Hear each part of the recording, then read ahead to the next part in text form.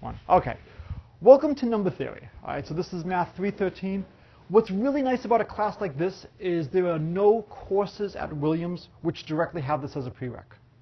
What this means is we have enormous flexibility in terms of what material we look at.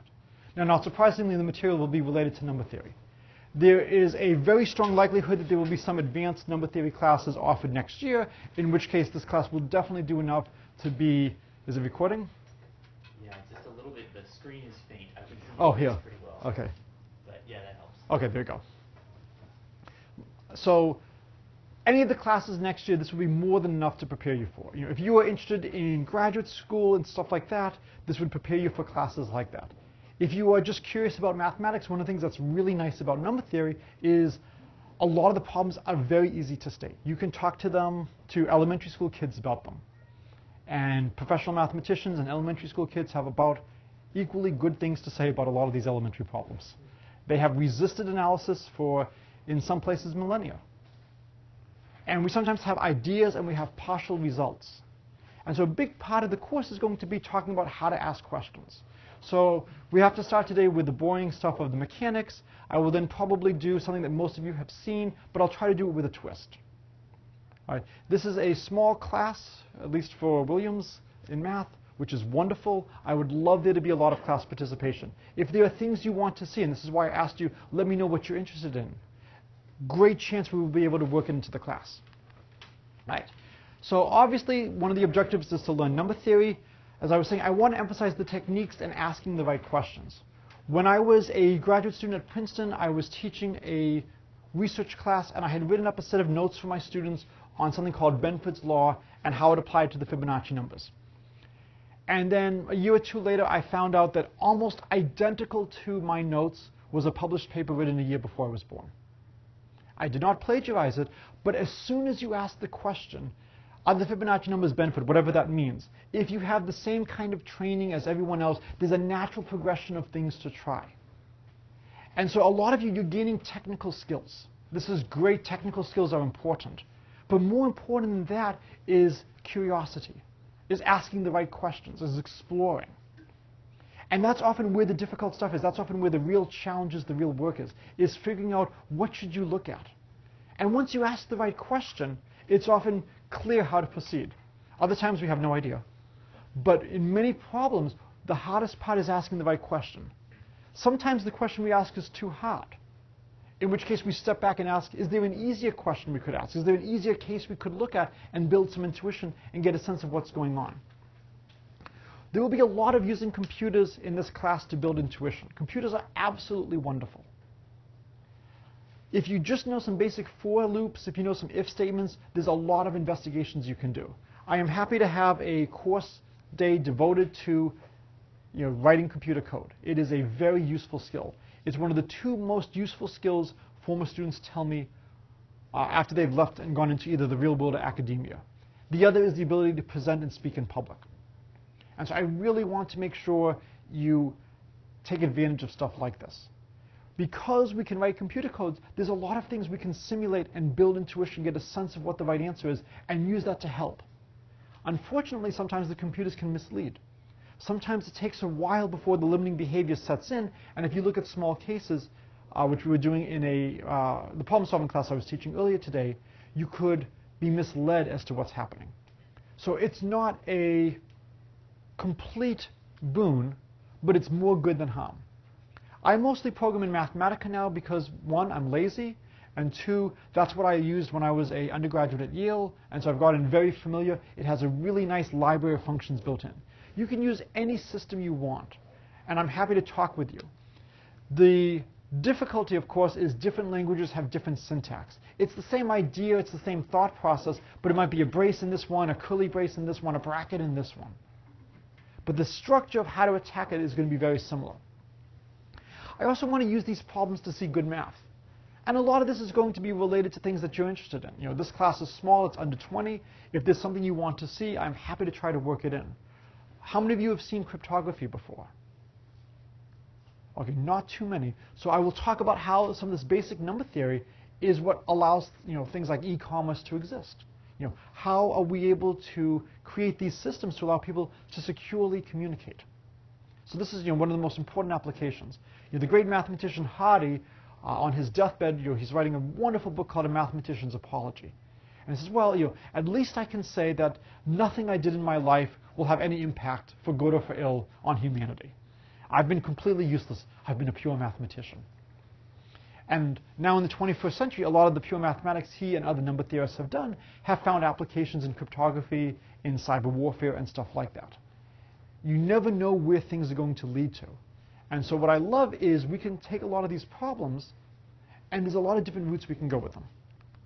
Right. Course mechanics. So there'll be 2 midterms. Unless you tell me otherwise, I will drop your lowest midterm. Right. I'm having difficulty trying to find a situation where you would not want your lowest midterm dropped. If you can find one, please let me know. When I taught at Brown years ago, if you got an F in the course, it didn't show up on your transcript. So there's sometimes people would rather have a failing grade than a C.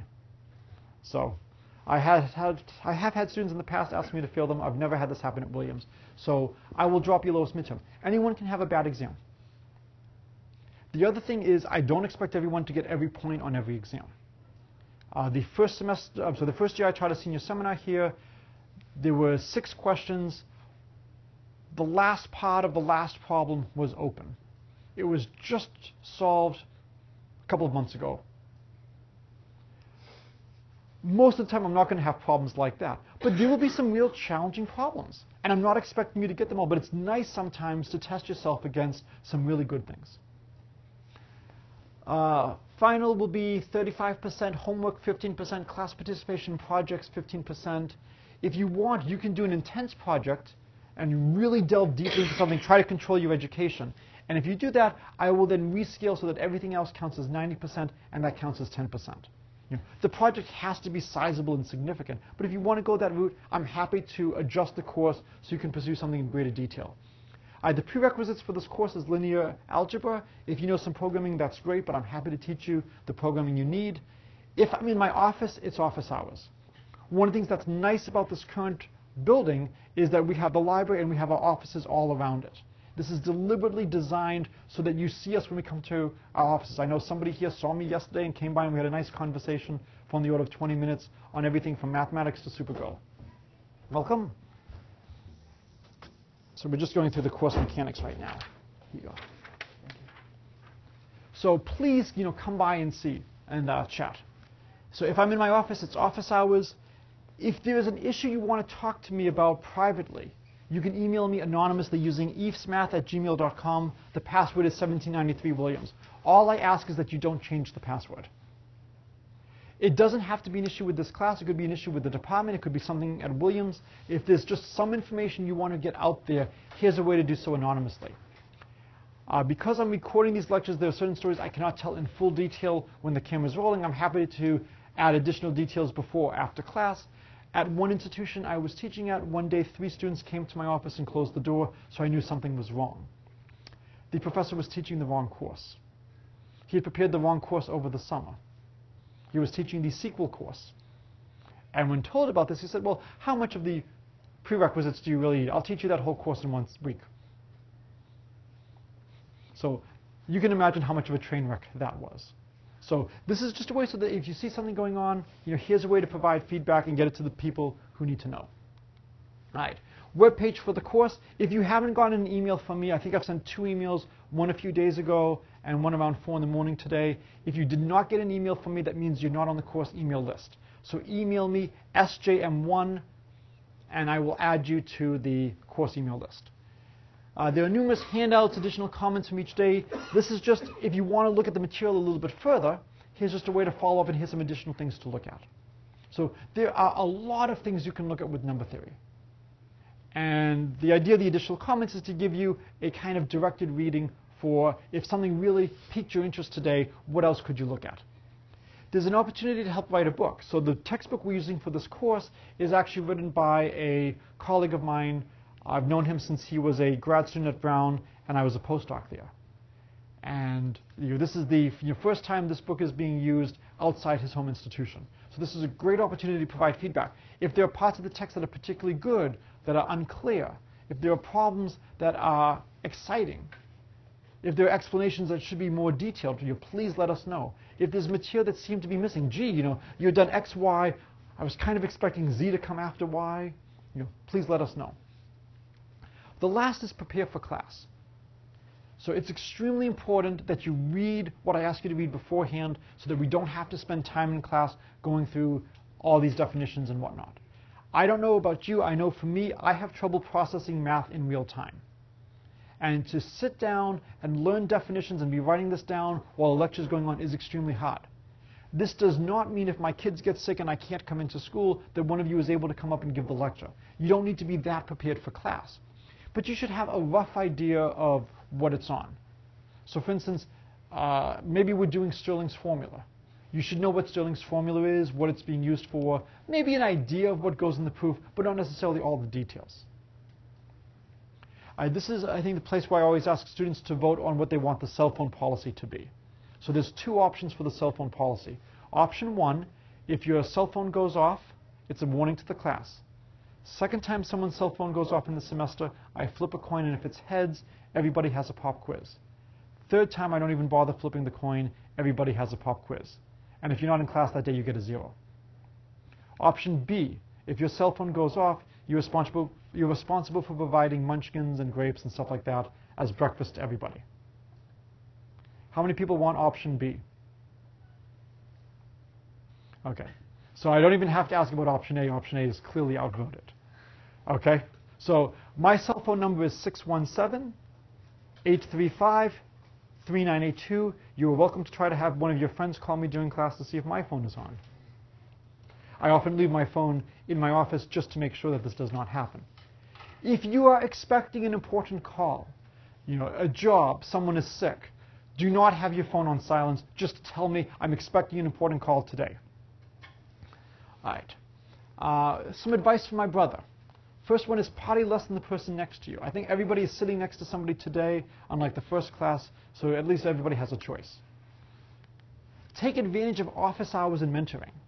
When you leave Williams, you are not going to have the same opportunities for people to engage you. What I like to tell my advisees is try to get to know at least one professor well each semester. I'm happy for that to be me, happy for it to be someone else. This way, when you graduate, you will have 3 or 4 people, if you're only 50% successful, who will know you well enough to write a letter, or who will know you well enough to have eyes and ears open about opportunities that might fit you. One of the big opportunities I got in grad school was because I got to know my advisor well, and I was not his best graduate student in terms of theory, but he knew I knew coding. And he had a really good opportunity with a grant, but he needed somebody who could do coding. And that opportunity completely changed my life, got me heavily involved in undergraduate research. So really try to get to know at least one professor well each semester. The last is learn to manage your time well. This is extremely important. If you get an email, you should respond to the email if a response is required within 24 hours. This could be something short saying, I'm slammed right now, I'll get back to this in a week. But you want to let people know that you've gotten the message, it's in your box, it's in your process, you're going to get to it. It is amazing how many people do not do stuff like this and how much of an advantage you can get in life if you are just responsible and people know they can count on you to do things. Related to this, which my brother hasn't included in his 3 pieces of advice, but he agrees is good, have good file names. Don't send me something called paper.pdf or CV or resume.pdf. It should have your last name in it. It should have some kind of descriptive label. Otherwise, it's a recipe to be lost in all the other stuff that's coming in that's similarly named. I have known Williams alums who are now moving up the corporate ladder who have gotten resumes from Williams students or other people, and if they want to forward it to their boss, if it's resume.pdf, they would have to download it to their system first, rename the file, upload it, and then send the message, as opposed to just click forward. And they're so busy and they're running around, they often say, this person was borderline, it's not worth doing all this. And I sadly know people who have missed out on stuff like this.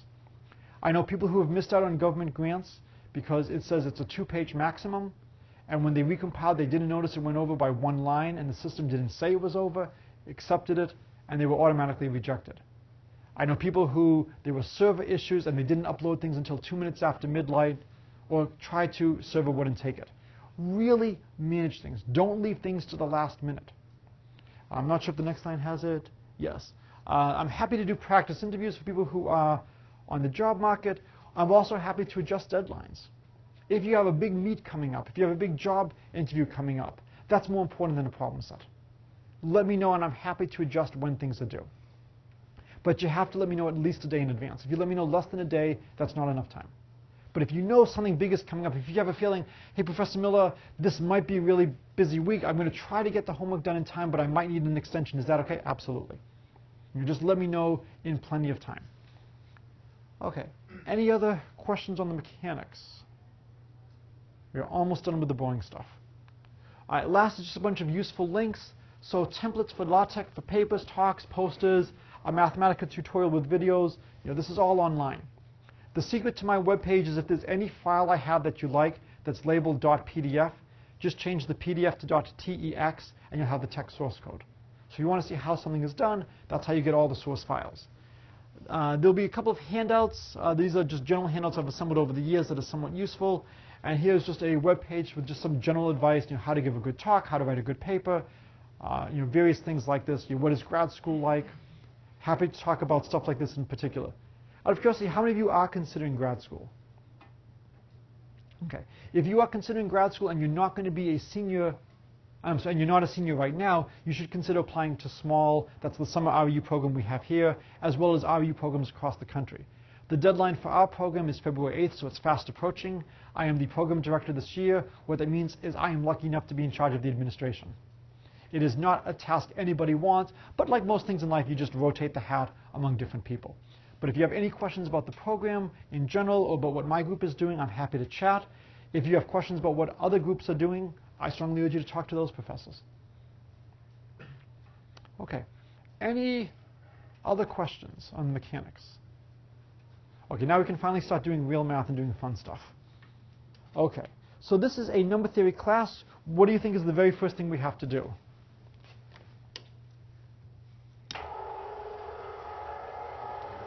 I'm sorry? Yeah, we should really start with whole numbers, right? All right, so let's see. Let's swing around. And then I forgot to mention, I have an absolutely terrible memory. If you make any bad or wrong comments in class, I will not remember. I will sadly probably not remember the good comments either.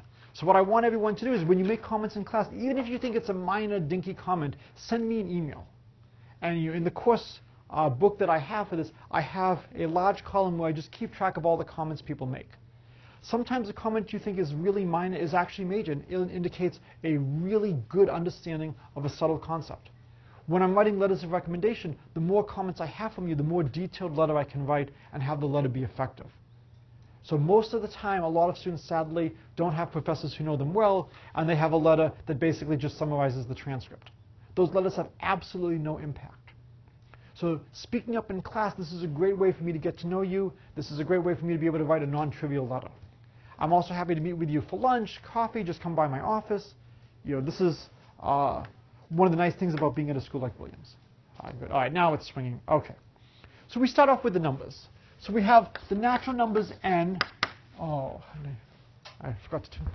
No, I did turn on the lights. Just half the lights are just dead. Okay. All right, so you'll let me know if I'm too much out of focus. So the natural numbers, it's questionable. Thank you. It's questionable as to whether or not you consider 0 a natural number. How do people feel? All right, we'll make 0 a natural number. And then the whole numbers will not include 0. 0, 1, 2, ... We have the integers coming from the German Zahl, which is ... -2, -1, 0, 1, 2. We have the real number. Well, we should do the rational numbers first. This is P over Q. P and Q are integers. Q is not 0. We have the reals. We have the complex, which is the set of all x plus iy. I is or I am the square root of -1. And then for us, we have the big set called the primes. Can anybody give me the definition of a prime? A number that is divisible only by itself or 1. Okay. How many people like this definition? A number is prime if it's divisible by only itself and... It says 4, so you can count 1 as a prime number. Right, so unfortunately, your definition allows 1 to be prime. And so you can define anything you want in mathematics. The question is, what is useful? And so it turns out it is extremely bad for one to be considered a prime. So prime, p greater than or equal to 2 is prime if 1p are the only divisors. 1 is the unit. All other positive numbers are composite. So they often use the example from chemistry. Think of the primes as your atoms, as your building blocks, and you build up numbers from the primes. And the idea is if we understand the primes, hopefully we can understand things about numbers. We will do a lot of stuff with primes. Primes are incredibly important. They have phenomenal applications, including in cryptography, which was quite surprising at first. Yes? Do we consider -1 to be composite? So we would consider -1 also to be a unit. And this is why, so very good comment, is I'm a little bit careful here that I'm only looking at the positives right now. I'm really only looking at the natural numbers. So 1 and -1 would be units. And then the question is, if we look at other systems of numbers, there could be more units. So for the integers, the only units are 1 and -1. But for other things, we could have what's called complex roots of unity. So if you've seen things like this, e to the 2 pi I over 5, that would also be a unit. We're not going to go too much into that right now. Right now I want to talk about primes, and I want to explain why we don't want one to be a prime. The reason is there's a theorem that I want. The fundamental theorem of arithmetic. You have not seen many fundamental theorems. We do not use that word loosely. You have to earn the status as fundamental. Okay? When you read a textbook, you have theorems galore. You have lemmas galore. Sometimes people are a little bit generous in what they're calling a theorem, and there's arguments, should this be a proposition, a lemma, or a theorem? But fundamental, how many fundamental theorems do you know? Okay. Fundamental theorem of calculus, that's a great one. What else do we know? Yes? Fundamental theorem algebra. Fundamental theorem of algebra. A polynomial of degree n with complex coefficients has exactly n roots. Any other fundamental theorems?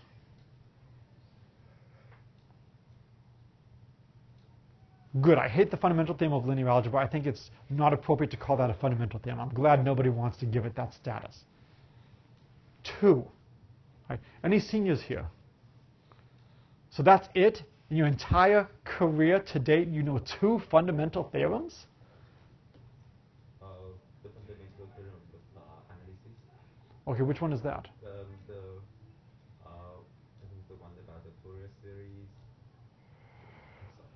Send me an email for that. I'm not sure if that one gets fundamental status. A lot of it depends on who is writing the book. But even if that, the number of fundamental theorems we know is very small.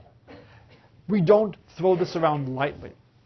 So the fundamental theorem of arithmetic says any integer n greater than or equal to 2 is a unique product of prime powers in increasing order.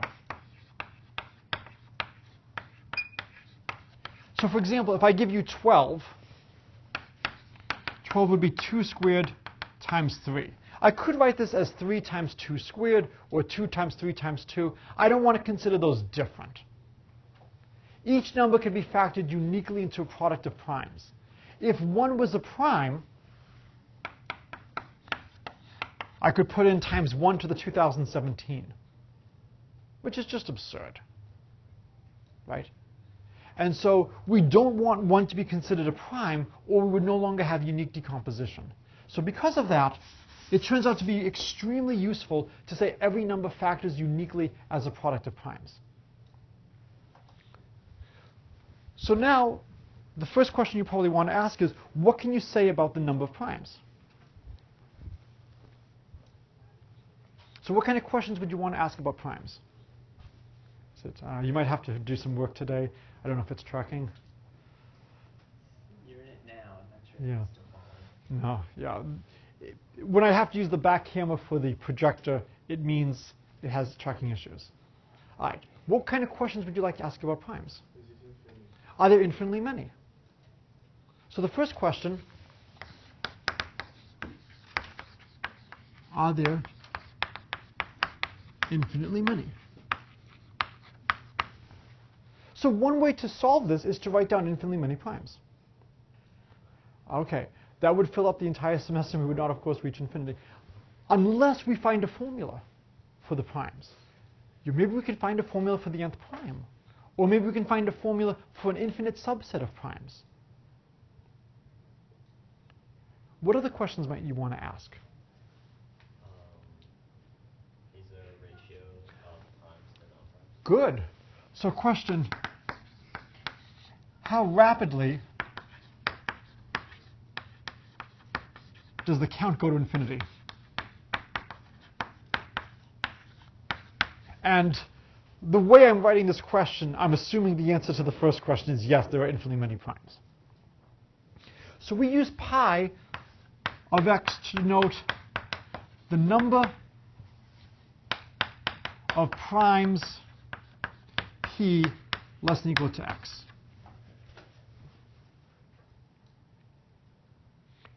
Don't say the answer out loud.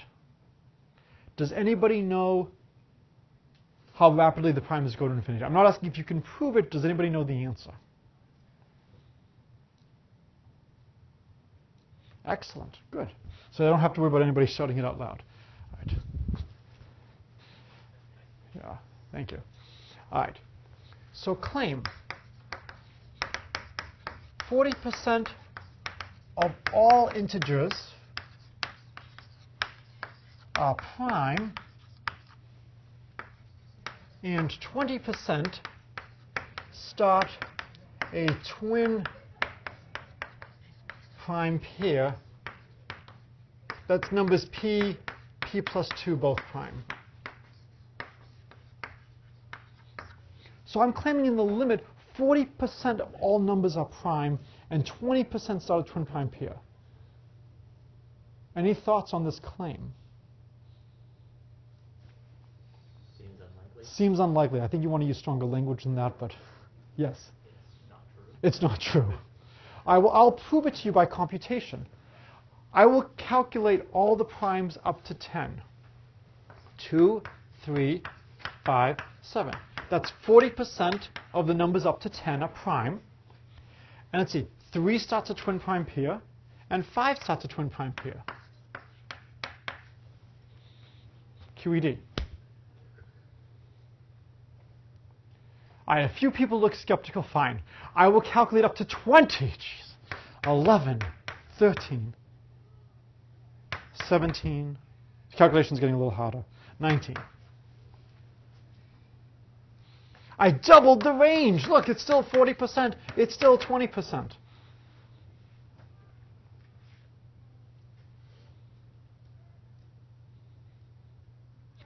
You need to know how rapidly things converge. Small examples can be quite misleading. Can someone tell me what 16 over 64 is in lowest terms? 1/4. 19 over 95. 49 over 98. 12 over 24. Sorry? 1/4. Right? 12 over 24. I sent an email to you guys at 4 a.m. It was a long night preparing. I may be doing algebra wrong. I'm getting 1/4. All right. 16 over 64, cancel the 6s, you get 1/4. 19 over 95, cancel the 9s, get 1/5. 49 over 98, cancel the 9s, get 4/8, which reduces to 1/2. So 12 over 24, I've checked it 3 times.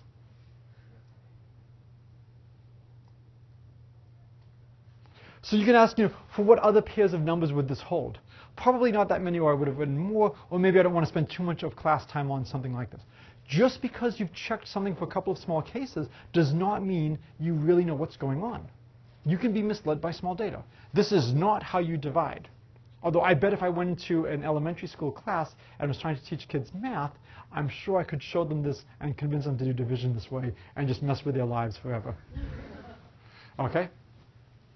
So the question is, are there infinitely many primes and how rapidly do they grow? This is one of the big questions in the subject. And so what I want to do is I want to go to Euclid and give his proof of the infinitude of primes. It is probably the oldest proof that is still consistently used in math classes around the world. You know, the copyright has expired. We can all use it freely. We don't have to give him any royalties. It is a beautiful proof, and it illustrates a lot of wonderful ideas. So in the interests of understandability, I will not give it in the original Greek, and I will not give it in the more geometric flavoring he had back then. I will give it in the more algebraic flavoring that we're used to now. And it's extremely important to think about how you present material. Any physicists here or physics majors? Oh well. I have a son in 4th grade and a daughter in 2nd grade. When I teach multivariable calculus, I often have the Rare Books Library pull out some of the classic books in mathematical physics. And so the very first calculus book my daughter saw, because she was sick that day, was Principia, a first edition copy of Newton's great work. If you look at that, it does not look like a calculus book from today. It's extremely geometric in terms of how they do all the arguments. We do things much more algebraically now, which, not surprisingly, we now like because we've grown up doing things algebraically. So I'm going to present the argument more algebraically. It's a proof by contradiction. So assume not. And so let's say P1, P2, Pn are all the primes. There are no other primes in the universe other than these numbers. So in order to show that there is a contradiction, all we have to do is find a new prime, or prove that a new prime exists. So the idea is consider x equals P1, P2 times Pn plus 1. We know P1 equals 2. We know P2 equals 3. And we know there's at least 2 primes in the universe. So this number is going to be greater than 1. I don't have to worry that this is the unit. What are the possibilities for x? What could be true about x?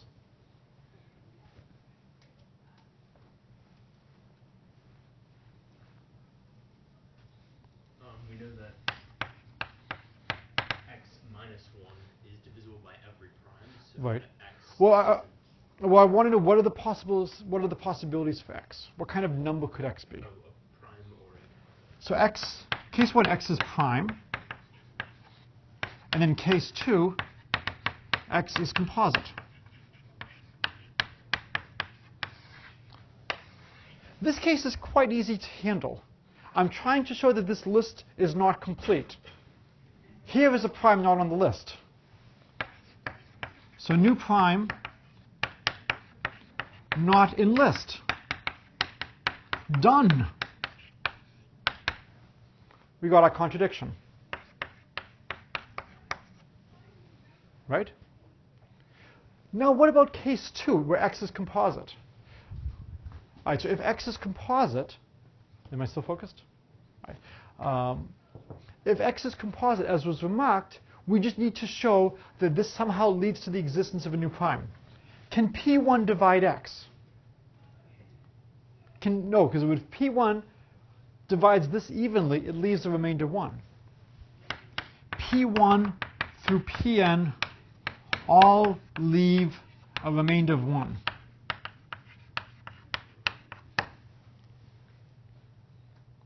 Right?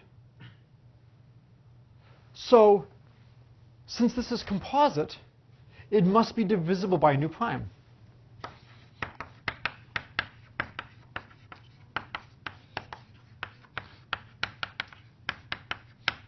And that's a contradiction. Now what's interesting here is that we proved that there is a new prime, but we don't know what that new prime is. If there weren't a prime, there'd be a contradiction, so there must be a new prime, but we don't know where it is. How many of you have seen this argument before by Euclid? Okay. The next question is, how quickly does the sequence of primes grow? I'm not going to get into it now, but you can actually use Euclid's argument to get a sense of how rapidly the primes grow. Because we know there must be a prime between Pn and this huge product plus 1. You get an incredibly bad growth rate for the primes. You get something on the order of log x, numbers up to x are prime. The true answer is about x over log x. It's not even close. It's horrible. But it does give you an infinite sequence of primes. It does give you a growth rate, a bad growth rate, but it gives you a growth rate. What I want to do, and then I'm going to switch to a different topic, thank you, is end with a nice twist. So it's called the Euclid-Mullin sequence. All right, and then did I write them down? No, I didn't write them down, so I'll just go through a few of them. So Euclid says multiply all the primes, add 1, and that'll either be prime or a new prime. So let's go through the process. The first number we get is 2. All right? Multiply all the primes and add 1. What do we get? And that's prime. Multiply all the primes and add 1. What do we get? Oh my. This is fascinating. What do you notice? What's happening when we do Euclid? You're getting all primes. So we said it may not give a prime. It may just give us a number that's divisible by a new prime, but it looks like it's always giving a prime. Oh, but maybe this is like the 16 over 64. Let's do another term. What happens if we multiply all the primes and add 1? What do we get? Which is? So this should be a little bit less silly now than the 16 over 64. You know, the 16 over 64 should look quite silly. Yeah. What do you think? Do you think it always generates primes?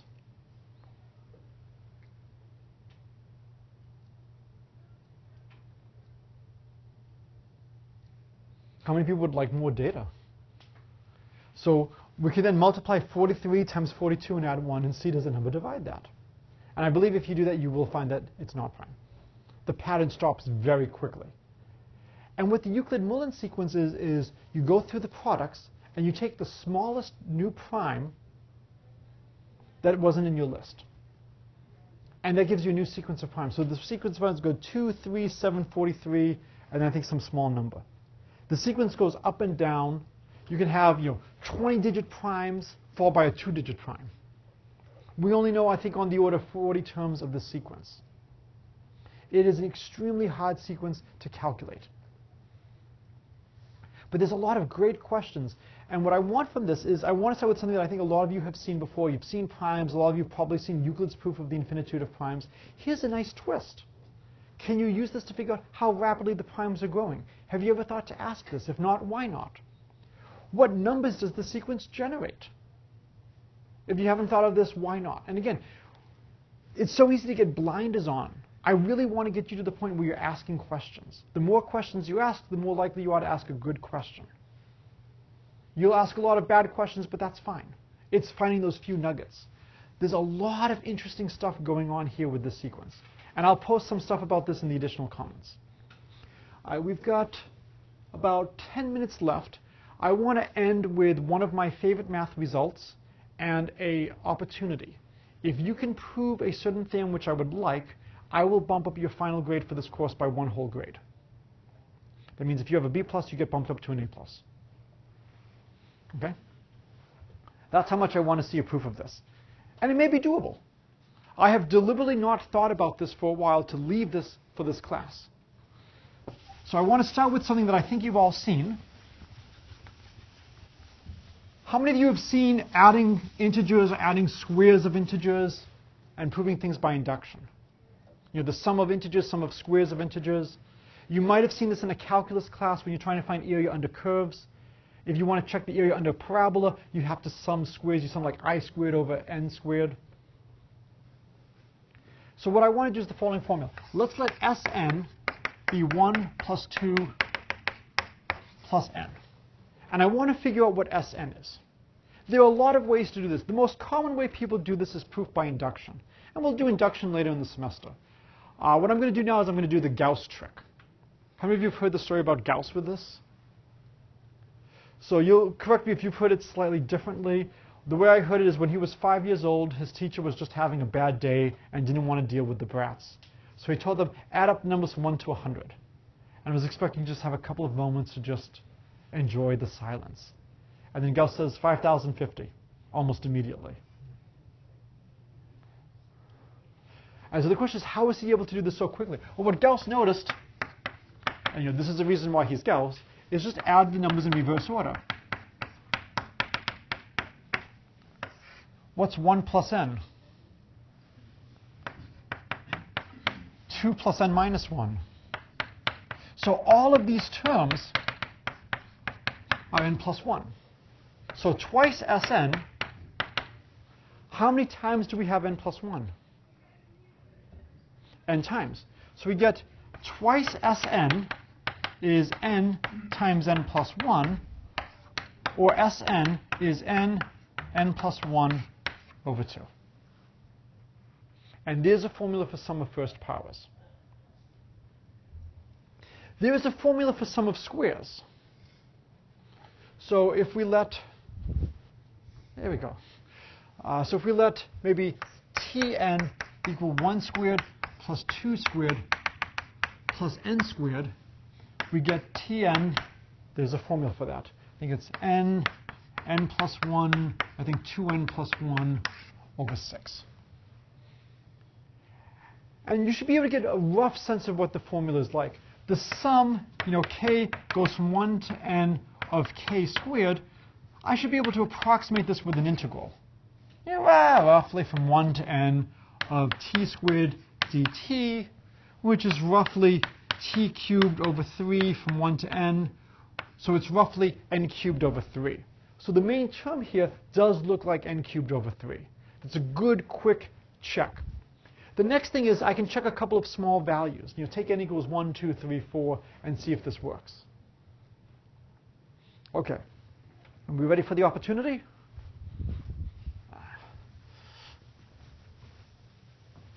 So here is my question for you. Now, there are formulas to calculate the sum of the cubes, the fourth powers, and all that stuff as well.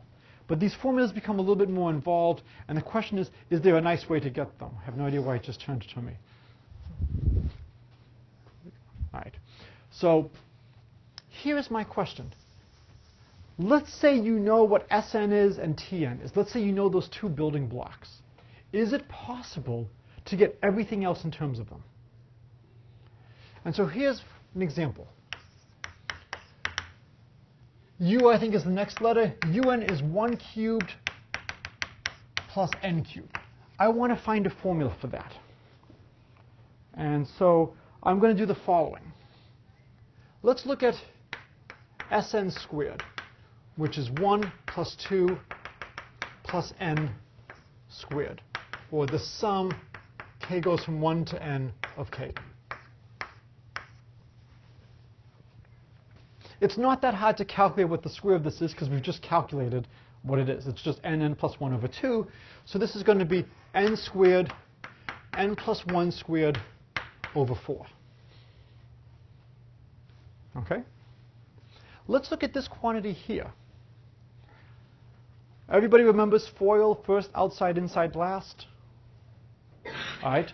Now this is going to be a little bit longer FOIL because we have n terms. So I can write this as a sum, k goes from 1 to n of k, and then a sum L goes from 1 to n of L. And there are two possibilities. When I multiply things together, I could have the same number twice, so I would get a square. OK? So I would have the sum, say I goes from 1 to n of I squared. That's when k equals L equals I. The other possibility is k and l could be two different numbers. I could have maybe 3 and 7, right? But if I have 3 and 7, I also have, what else do I have if I have 3 and 7? I have 7 and 3. So I can always assume that k is less than l when I have a cross term and just multiply by 2. So I have plus twice the sum I goes from something to n, and then the sum j goes from something to n to something else of ij. I'm assuming I is less than j. Or do I want to do it this way? Sure, I'll do I is less than. Let's do j is less than I. We'll assume j is less than I. So if j is less than I, what does j start with? What's the smallest number j could be? 1. And what's the largest number it could be? I minus 1. And what's the smallest number I could be? Not 1. 2. Because we need to have I so small that we could have a j smaller. So, check this formula if you're not convinced. But when you expand this out, it's the same as the following. It's the sum of I squared. And then it's the sum of twice this. Now, we actually know what the sum of I squared is. I haven't proved it to you, but I don't believe it's actually needed. All right?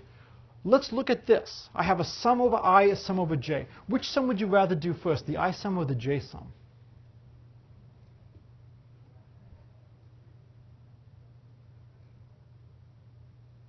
We've got a double sum. The bounds for the j sum depend on I. So I'd rather do the j sum first. This should remind you a little bit of calculus, of multivariable calculus. We're just doing things discretely. All right, so it's the sum of I squared, I goes from 1 to n, plus twice the sum I goes from 2 to n. We pull out an I, and now we have a sum of j. J goes from 1 to I minus 1.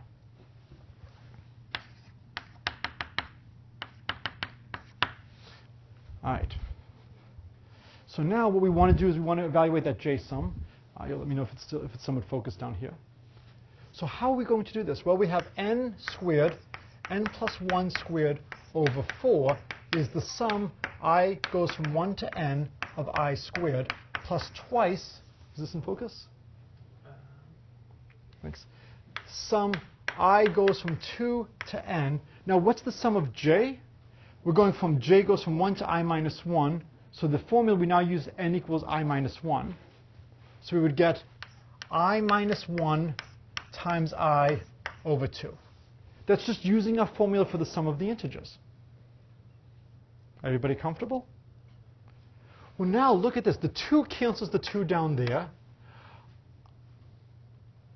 And there's an I over here that I forgot. And that's extremely, okay, so we have an I cubed minus an I squared. Oh, life is good, right? We now have a sum, I goes from 1 to n of I squared, plus a sum, I goes from 2 to, well, could I make the sum start at 1 if I want? Yeah, I've got an I minus 1. I can have the sum start at 1 if I want, because that just adds in a term of 0. I goes from 1 to n of I cubed, minus a sum, I goes from 1 to n of I squared. The I squared sums now cancel. And you're left with the sum, I goes from 1 to n of I cubed is equal to n squared, n plus 1 squared over 4. We just got the sum of the cubes from Gauss's trick. So my question is, we actually really lucked out that we didn't need to know what the sum of I squared was for this problem.